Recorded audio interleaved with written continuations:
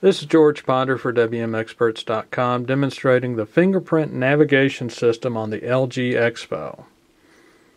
You've got the fingerprint sensor above the answer and end key that if you swipe it,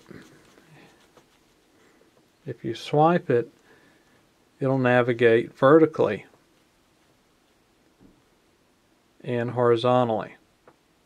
I'm finding the horizontal motion is more responsive than the vertical. And I'm also finding it doesn't work on every program. On the start menu, does not work at all. Well, take that back. It does work, but not very consistent. I like the concept, it's just the sensor is just not sensitive enough to be effective.